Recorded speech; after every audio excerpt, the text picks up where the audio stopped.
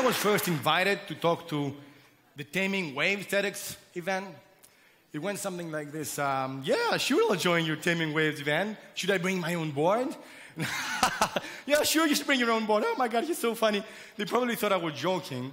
I'm sure by now the organizers of the event are looking at me right now going, I told you we shouldn't bring the crazy guy. Well, sorry about that. The Dalai Lama was busy though. So here I am. You ended up with me, and I don't feel I'm qualified to talk about many things. So, cool picture. So, since I see so many waves around, I want to talk about surfing because taming the waves for me is like so obviously connected to surfing, okay? If you want to tame the waves, you got to surf. So the question today is one. Should you go surfing? That's the question.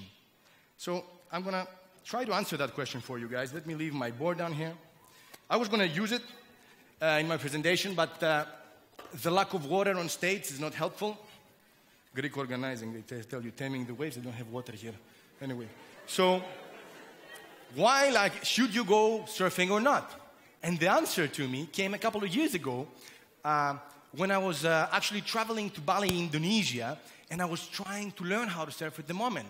And I was really bad, I was just beginning. Thankfully, over the years, I became even worse. I don't know how to surf. But the answer is this. And it's the most common sense knowledge we human beings have acquired since day one of our existence on planet Earth. Yeah, sure? It's good? Yeah. So the answer is yes, because you only live once. Or some of you may live like 6 or 7 if you're from India, depending on how you treated your neighbors. But for me, the answer is you only live once. Or if we rephrase it, you're all going to die very soon. But don't be scared. Soon is a relative term, okay? It's just that if you ask me, a few decades down the road is definitely soon. It's soon, guys. Trust me. So why should I go surfing? Why should I go surfing if you only live once? Okay? And the secret hides in the definition of the word Y.O.L.O, live once, which is Y.O.L.O. It goes like this. You only live once has different definitions. One I really don't like is that it's like someone's excuse to do stupid things in life. I don't like this. It's completely uninspiring, okay? For me, you only live once means that you should be more open to take calculated risks without the fear of failure blocking your way in order to gain in your life and reach your goals. Risk assessment is the key to life if you ask me. Okay? Now, I've noticed I mentioned the word risk, and some of you are a little bit reserved because human beings, we don't like the word risk. We think it's something negative. It's like we're in a risky situation, nobody moves. Risk is not good. Even the definition of risk, obviously you realize I like definitions, is risk means like a situation where it is, you're exposed to danger, okay? So does that sound positive or negative? Exposed to danger. It's definitely negative, right? We don't go around saying, oh, we're exposed to danger. That's so cool. Look at this. There's a truck coming on us. No. Risk is not a good thing. But there are two kinds of risks. There are the risks that hide gain at the end, and they are just like the risk that is like a stupid decision, okay? For example, let's say that you want to play a game of Russian roulette, okay? You know Russian roulette with a gun, right? Well, there are two outcomes from the one you hold the gun and you pull the trigger. You're either going to die with a bullet passing through your head, or you're going to survive. Now, this is definitely a risky situation and it entails risk, right? The thing is that on the first outcome, you die. That's the loss. But on the other hand, you don't gain something.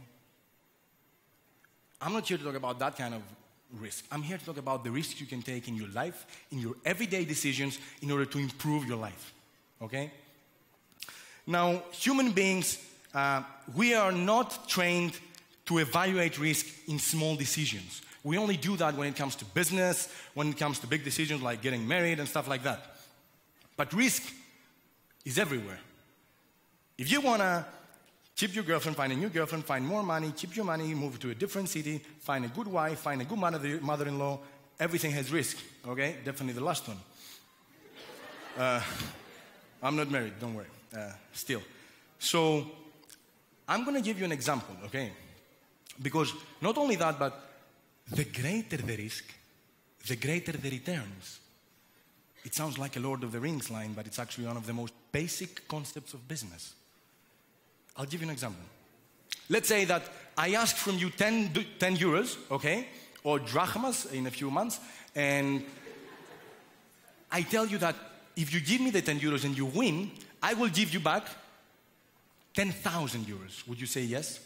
Most of you would say no before you answer it, because you're posed with this dilemma every single day by the national lottery ticket, and you don't buy the ticket, and they give you 10 million, not 10,000, right? Why don't you buy it? Because the chances are so slim.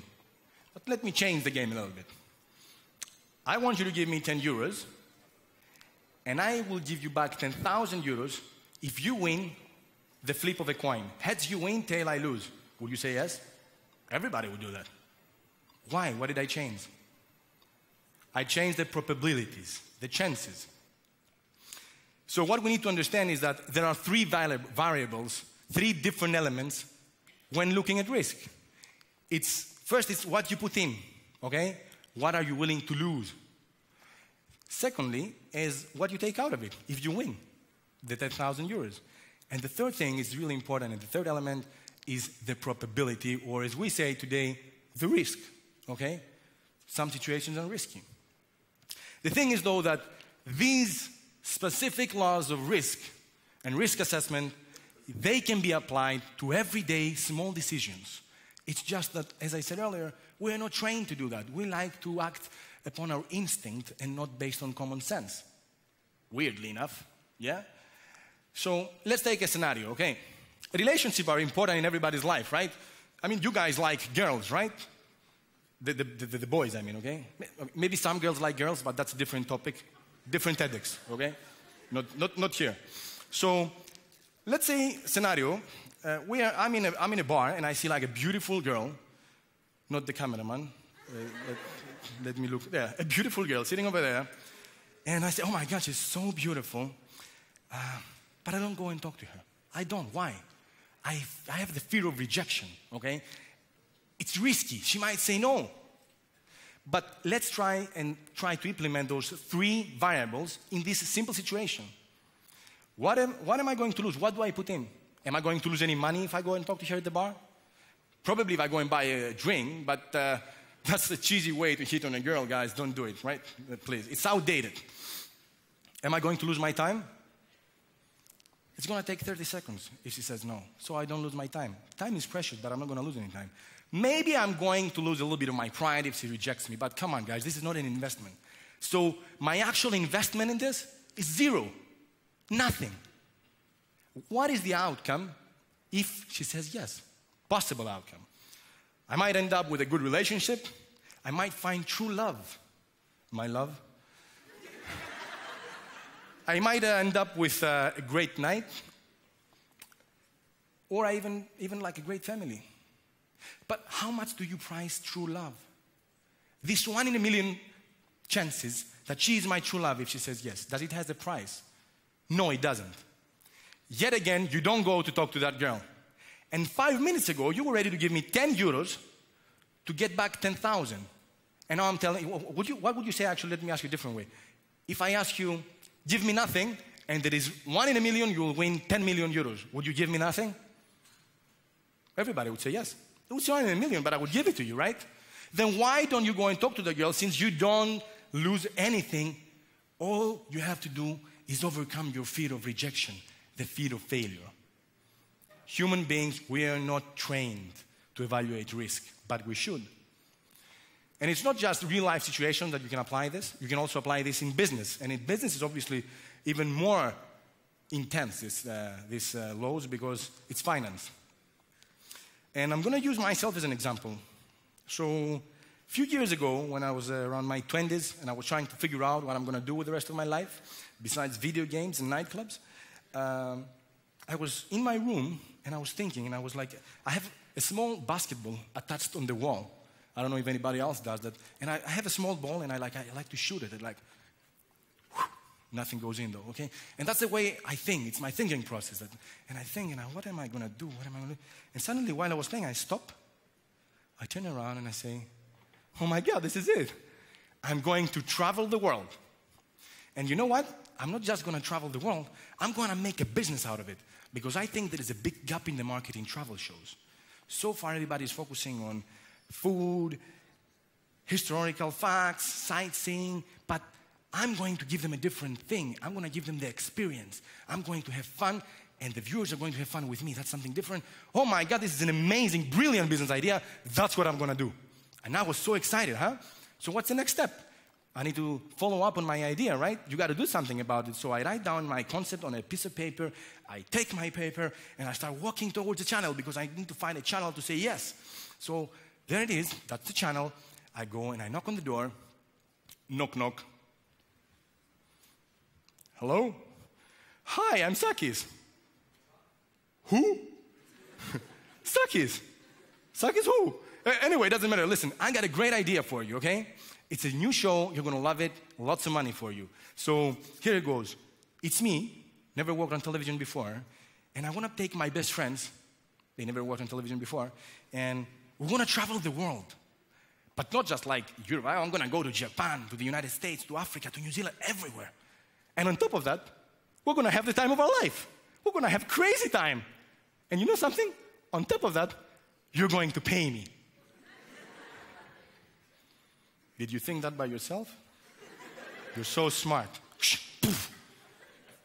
Total failure, big rejection, guys. Weirdly enough, he didn't like my obviously good idea for me. So I was really sad and disappointed because, believe it or not, I was working on the concept for about a year. And I start heading back to my apartment, and I pick up the small ball, and I start shooting again. It's like, and I'm shooting, and I'm thinking, why did he say no? Like, he didn't like what I said. And I said, like, I stopped, I turned my head again. I said, this is it. If he didn't like what I say about my idea, I'm going to show him my idea. So I gather my friends, we all get in a plane, and we fly over to Bali, Indonesia, where I started learning surf. And we land there, we take out small amateur cameras, we start filming, and we create a really, really bad pilot, okay, of the show.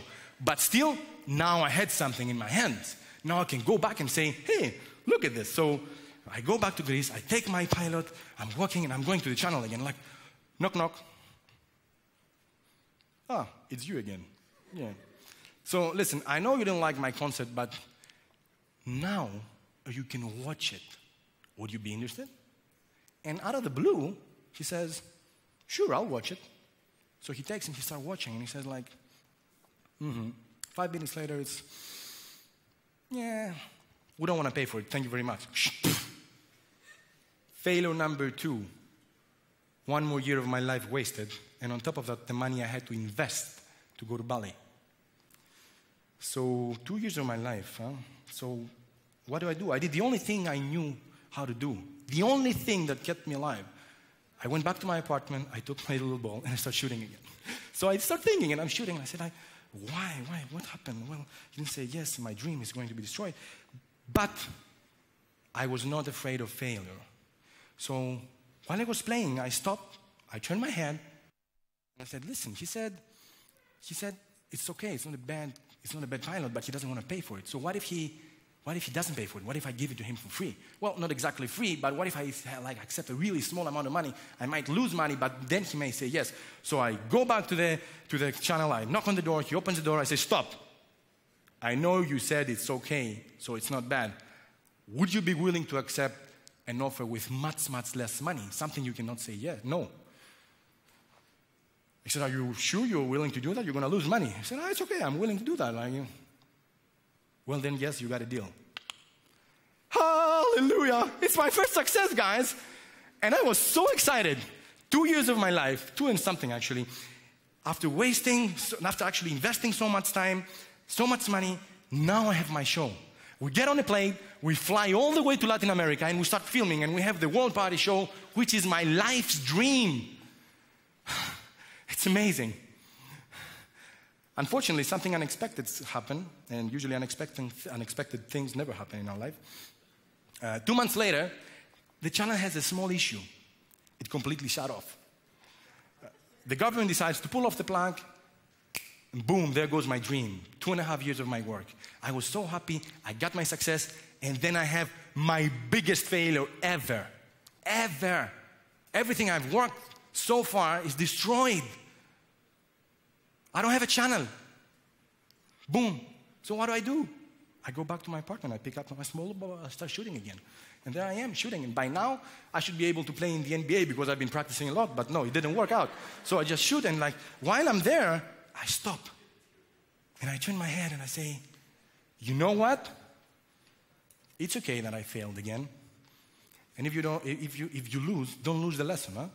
So what I'm gonna do is I'm gonna change the show, adjust some things, invest more in the show. I'm gonna make it bigger, I'm gonna make it better, and I'm gonna take it to a bigger channel. Which initially sounded really crazy, right? And that's what I did. I wrote down my business plan. I took my new show, a little bit different, and I went to the biggest channel. Now it's called Alpha. So I knock on the door, and you know what happened this time? Hey, Sakis, we know you. We've seen your work. So all these years of failure were not wasted because I gained something. I gained a small track record. And that's important in this business. So I get inside and I start talking to them. And I said, this is what I'm going to do. I can improve it and blah, blah, blah, blah, blah, blah. And I didn't expect that, but they say, we're going to give you a chance. If you can prove yourself, you're going to stay in the channel. You got a deal, sir. 2 years later, I'm standing in a TEDx event after having traveled more than half of the world. And I'm trying to convince young people, young inspiring and inspired people, that all you need to do, guys, is be more open to risk and don't be afraid to fail. Because the greatest risk of all is to take no risk at all. If you don't risk, you're never going to reach your dreams. So should you go surfing? Hell yeah, you should go surfing, guys. If you don't go surfing, you take no risk. And taking no risk is like standing outside in the shore, looking at other people having fun in the waves and in the sea. Okay, here it's safe, but it's boring. You want to have fun, you want to go out there, look at them. Okay, some of them might have a hard time with the waves, some of them maybe can even drown, okay? But that doesn't mean you should be afraid of failure, because the shore is not life, guys. The shore will destroy your dreams. So go in the sea, take your board, start surfing, start taming the waves. Start taming the waves today. You know why? Because you only live once, guys. Thank you very much.